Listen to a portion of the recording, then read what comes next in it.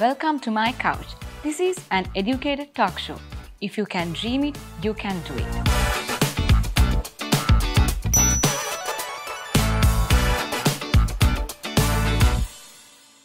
So today's episode is going to be super excited because we have a very special guest today. He is one of the most anticipated academic professional in the education industry in Sri Lanka. So he is a doctor by profession, holding an MBBS, and has dedicated his entire life in building a higher network of high-quality educational institutions across the island. And also, he is also the architect of setting up the TISSL. What is TISSL? The International Schools. So now, welcoming our guest, the chairman of Gateway Group of International, Dr. Harsha Alles. Good morning, doctor. How are you doing? Good morning. I'm all right, thank you. Doctor, we all know your father was a very prominent figure in Sri Lanka. So what is like to grow up as the son of the famous and legendary Mr. R.I.T. Alles? Okay, tough question to begin with. Starting. Because I think I have had a kind of a total experience under Mr. R.I.T. Alles, who is my father. First as his second son, and then as a student of the school that he built, and then taking over another school that he founded. So as the second son, I think I must say I couldn't have had a better father, an example in everything that he did. He didn't partake any alcohol, no gambling, everything was the family. And being a principal and a teacher, I think it was tough for them, but I think he gave his 100% to the family. So that is something that I learned. And thereafter, I still remember, when I started schooling, he was abroad and my mother was teaching at Royal College. So she enrolled me to Royal College, even though DS and AnEducator had been just started. And I think DS started in 1967. I started schooling in 69. So when my father returned from Cambridge, he was very disappointed that I had been enrolled at Royal College. And he had, a few conversations with me. And one day he told me, Puta, if my school is not good enough for my son, how could it be good for others? Would you like to change? I said yes. And at year 5, I shifted from Royal to DS. And I still remember moving from that red brick buildings to a Kajan shed, which was my first classroom at DS. And thereafter, I grew up as a student in a school where he was the principal. And he made it a point that, again, as a principal, that he'll set the standards. So I had very little space for any kind of error. But on the other hand, I also had the responsibility of living up to his expectations in everything that I did, be it academics or co-curricular or for that matter, discipline. I still remember one day when I was reprimanded in school by him, and those days reprimanding was done in a different manner, for not taking an excuse letter from home when I was absent from school. So that was that. And thereafter, when he started Gateway, I was a medical student, but I'm happy from day one I have been able to work with him and kind of develop the organization, probably playing a very supportive role. And later on, obviously, when he had to slow down, I had to take over the reins. But I think all in all, my father, I think, is a very well-known educator. And I always knew that fitting into his shoes will be very challenging. But I tried my best. But I also thought that, he came from a state school background. And the values and the culture that he brought in, everything was so rich But I also had to not just follow that, make sure that I carry those values forward, but at the same time, shape the organization to meet future challenges, bring in technology and do whatever developments that had to take place. So, probably fitting into his shoes has been challenging, but all that I can say is that I've tried my best. Thank you, Doctor. So the next question about your family. So what kind of support from your mother, family, and especially your wife, what's their contribution? See, my father is the one who is known to the world, but my mother, who is also an educator, she was a teacher and the founder vice principal of President's College, and obviously worked at Gateway as the managing director. She was the stronger person. My father was in fact a very soft person. Yes, I think she proved herself, especially whenever the family faced any calamities. I still remember when my younger brother died, we all were really down. But it is she who kind of, steered the ship and make sure that we got over that situation, because it was a complete shock to all of us.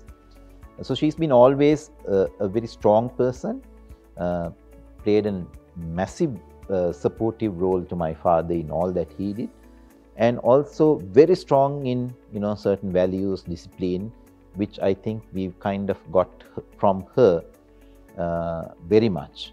And I think she's had a major influence on the sons, especially in that aspect. Well, my wife, I must tell you, has been very supportive in everything that I did and what I'm doing even now. She was a teacher to begin with, and she went in for early retirement, but she didn't have any retirement because she joined Gateway. And I generally work 24/7, and basically I'm always trying out new things, whatever.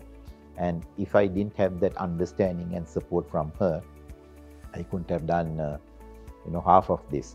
So that way she's been very supportive, and I can't have any complaints about my support from the family. Rest of the family, my younger brother left us when he was only 17 plus.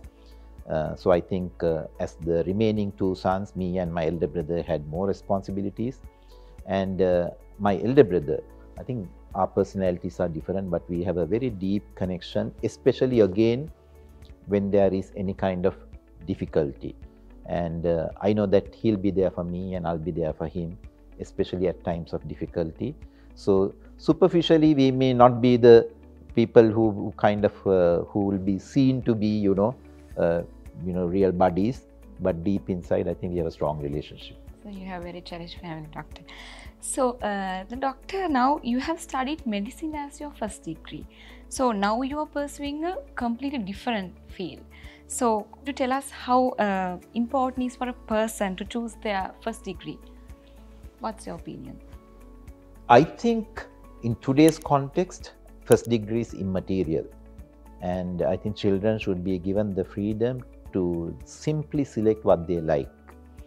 But going back to my medical days, basically when we were students, if there were professions which were kind of hopefully acceptable to society, they were either medicine, engineering or law. So very little choice.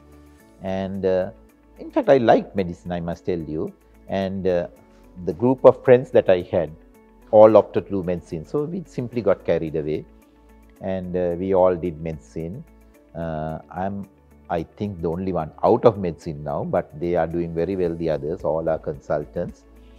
So basically, I think when I started doing medicine, I had a very little idea, but later on it grew. So somehow towards the latter part, again, there was social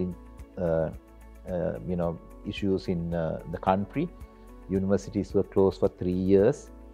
So that time I got even more involved with Gateway, and I had a serious problem in getting out of it because I had to complete my degree.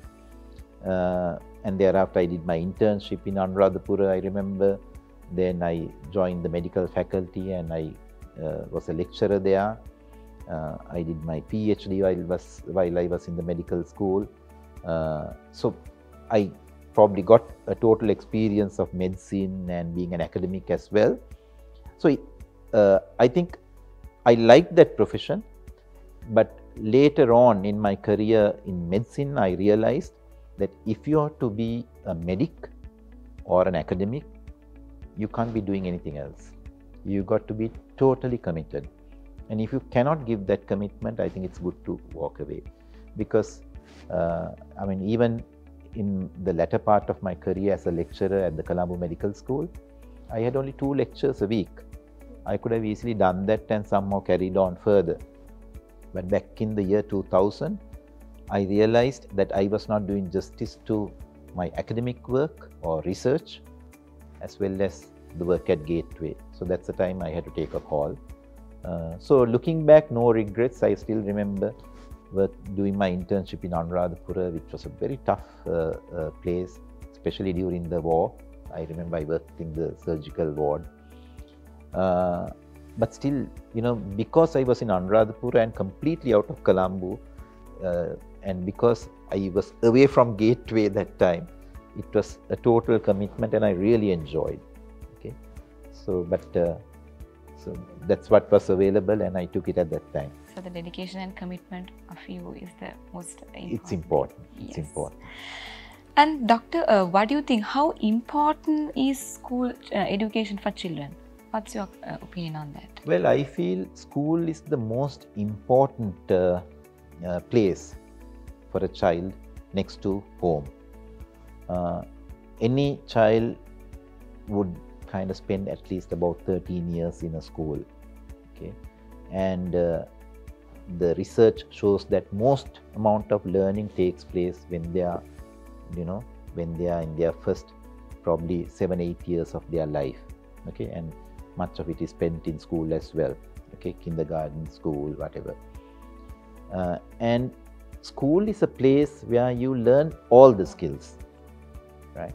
And it is sad now, you know, if you take the corporates or the business world, they all, you know, work so much with universities and try to kind of really change the mindset of students of the universities and do whatnot. But little do we realize, university would be only 3 to 4 years. Yeah, exactly. Okay, and all the values, all the necessary discipline, all that has to be inculcated in school. Okay, so to me, school has to be that place which shouldn't be like a tutory. Okay, it can't be just concentrating on academics. Sadly, that's how the schools are going now, because schools should prepare for university as well as life. Okay, so today, if you take broadly, I'm just making a general comment. You look at different schools, state schools or private schools or international schools, you'll see some schools just being concentrating on university. Their total concentration is examination results and sending them to a university. There are some schools which are not very, you know, concerned about academics, but very good in sports and co-curricular activities. Okay, so their main concentration is probably about big matches and whatnot. Okay, but we want to do both.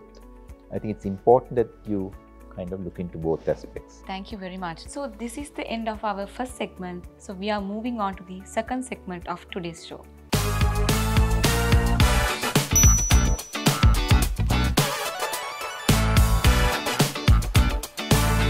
It's all about present and future. So when we talk about Gateway International, how did Gateway International School came into being? Okay, I told you my father started DES, and you know, after some time he was moved out of DES for reasons unknown, and then he had a short stint at even Zaira College as the director of studies. There also, I think he did some good work. And later on, you know, there was a little lull period where, you know, He was completely out of everything, and the family didn't have any income. And he then, was forced to start something on his own. And he started what was called Gateway Institute of Advanced Studies back in 1986. That was, in effect, a tutoring. But that also he did it in a different way, small classes, parents meetings, uniform and whatnot. So we went on like that. Later on, I think my father was recalled to DES while Gateway Institute of Advanced Studies was going on. I was studying medicine.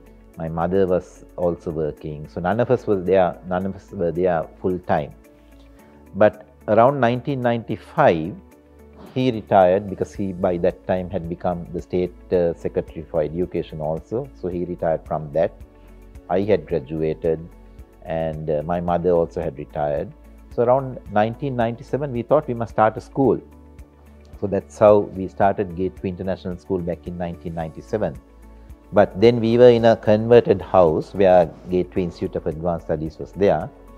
So we had to start from there and develop the organization to where it is now. Interesting. So, Doctor, we all know that Sinhalese is our native language. So, English is a must. It's kind of a second language. So, how important is learning the English language and the entry to international schools? I mean, international education for Sri Lanka. See, we need to kind of understand reality. I mean, English is spoken all over the world, and basically, if you take all modern tools, whether it's a web or whatever kind of communication tools available, much of it is in English. And moment you go out to the business world, everything is in English. So we can't live in isolation. Having said that, Sinhala is a beautiful language. Tamil is considered to be a beautiful language. Unfortunately, we haven't learnt that enough. Okay, I think we must do our very best to kind of preserve that, okay, and learn those languages also to the maximum. But I think it's nothing but fair that children are given that exposure to learn English, to communicate. Okay, it's okay even if they make mistakes. I mean, world around, if you look, there are many countries where people speak the so-called broken English, but they still speak English. Okay, so that's important. And I don't think it should be limited to just a segment like the international schools, but I think you got to broad base it. So Gateway as a pioneer school in learning international education. So how did, we all know that pandemic has exacerbated all over the regions, countries. So how did the pandemic situation, physical education, transforming physical education to e-learning platform. So how did Gateway as a pioneer school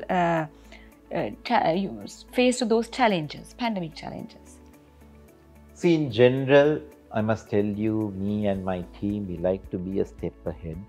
We try our very best, okay, in our own humble way, and prepare and anticipate things. Not that we ever anticipated a pandemic, but we knew the learning was taking a different direction, and in that, bringing in technology for education was very important.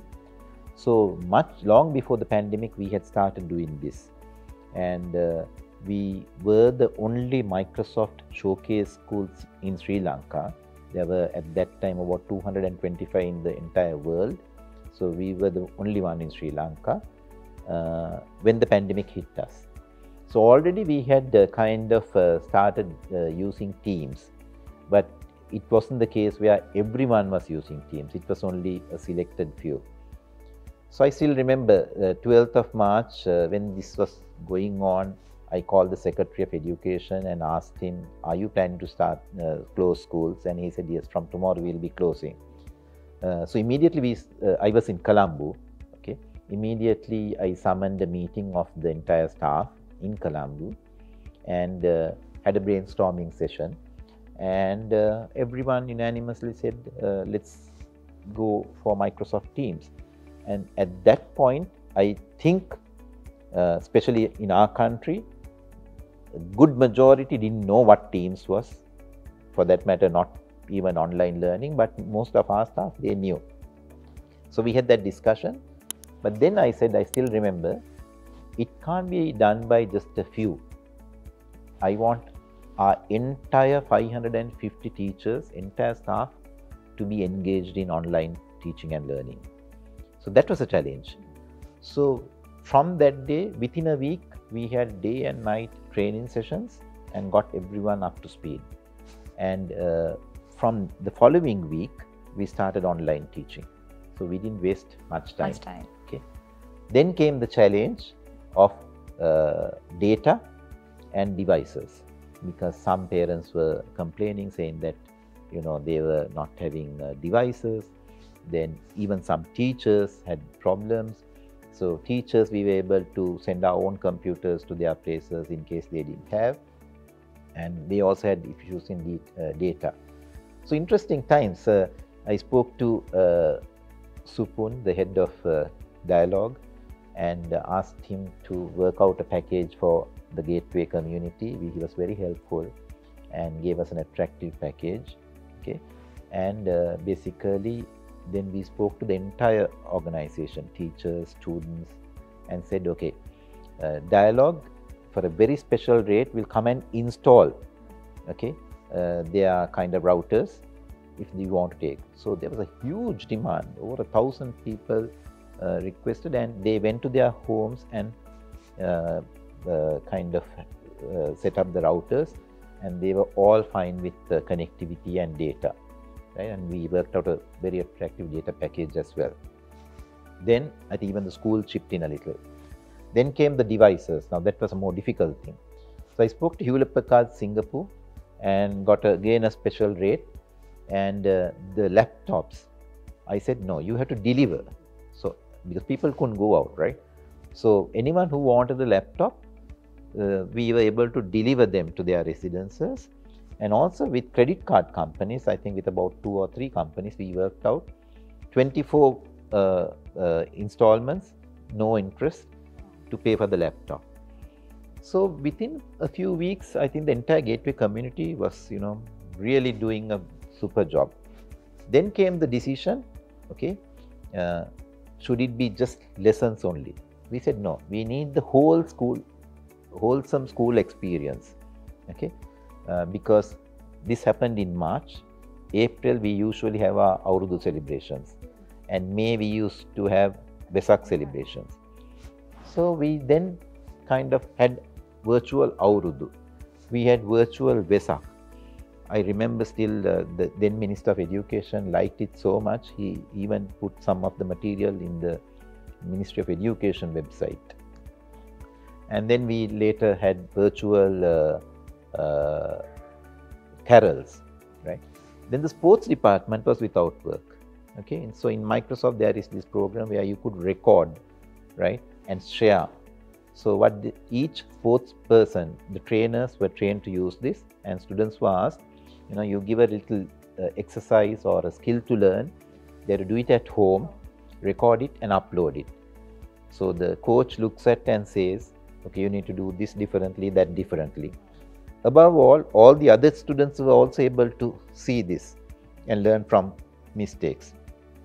So we had a fantastic online program, so much so that when school started, there were times where basically it was a little risky because pandemic was not really over, okay. There was a huge demand from parents, no, please don't continue your online program. But we have told everyone very clearly, physical school will never be a substitute for online. Online is okay for temporary work, okay, but nothing like physical school. So every opportunity we had, we got back to physical school, and I think that's our success at Gateway. So Gateway got the challenge, and Gateway faced the pandemic as the positive way.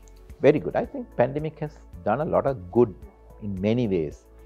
To me, the best that has happened is there was a huge gap between the teacher and the student, because students are very quick to grasp technology. Teachers, take time, and this made it possible for teachers to come down to the level of the students, right? And I think when all were on the same platform, that has become, interaction has become very good. So pandemic has done a lot of good. As long as we are able to carry forward those messages, that is what is important. When you're talking about technological advancements, so what technological advancements in education do you foresee? I mean, in generally. See, like technology will continue to kind of offer new things. Okay, people have been talking about online school. Okay, for even before the pandemic, and now that discussion has got to a new height, and people are kind of even opening online schools or whatever. So technology is always a tool. There's no doubt about that. But we have to understand that, physical activity, physical interaction simply does not happen, if you have anything online. Okay. I mean, so whatever you do, I think technology will advance, bring in new tools. I mean, you are talking about augmented reality, virtual reality, all that is very good, right? But not at the expense of, compromising physical education. So to me, education will, have more and more features coming from technology, which is good. You need to have them, you need to embrace them. But don't ever think that, the human face can be taken out of it. Yeah, exactly. And final question for the second segment. So, in this pandemic era, Doctor, what new skills do students need to acquire to face the challenge of the future? So, what do you think? I mean, pandemic was just a phase, but overall, I think moving forward, I think education itself and learning itself has to be taught in a different manner. In the sense, I think people may call it 21st century skills. Some, even Microsoft has, so many C's, such as communication, collaboration, creativity, critical thinking.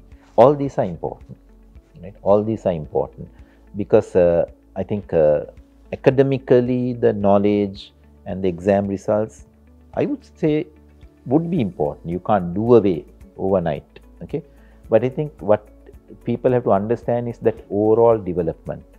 There is no point in having all the academic qualifications if you haven't got that other aspect of, where you have developed your personality.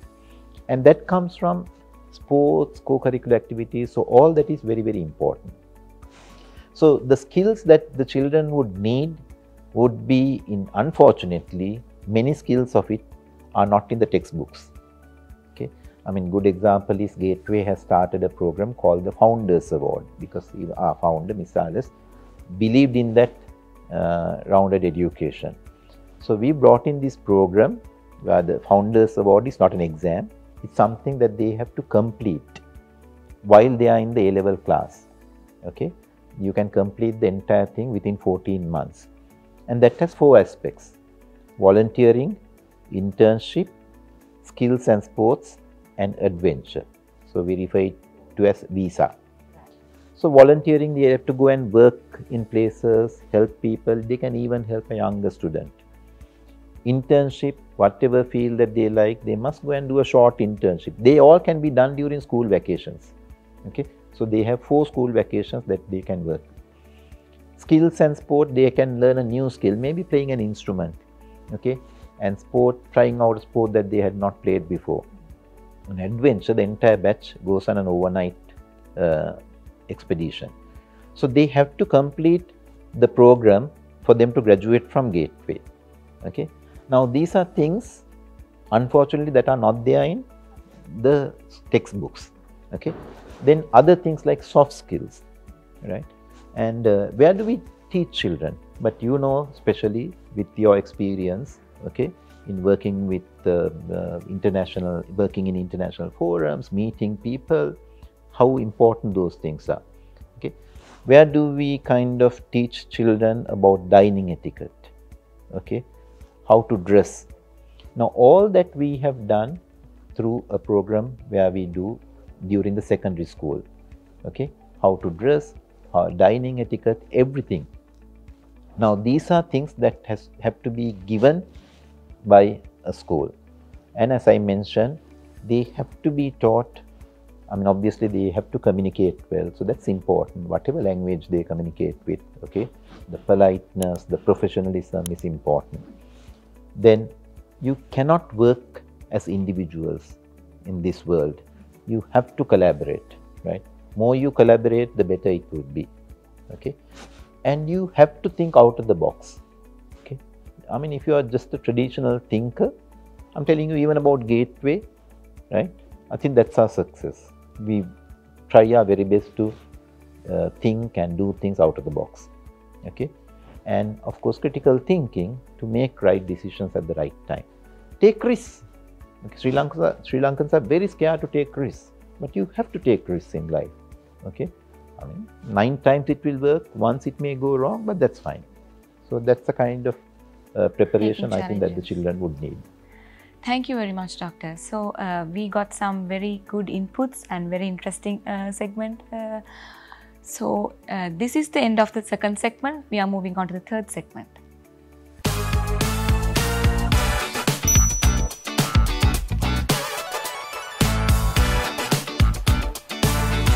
This is my favorite segment. So in this poll, you can choose some interesting, we have some interesting questions there. So you can pick some of the questions, but you can't see it. I'll read you the questions. Okay.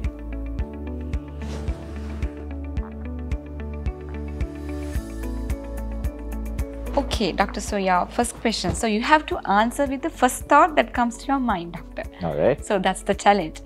So your first question is, what did you want to be when you were small? Well, I have no answer for that. I must be honest, I never had any plans of a career or a particular profession. And even now, I don't plan for probably 10-20 years, but I plan short term. Maybe I'll have a broader plan.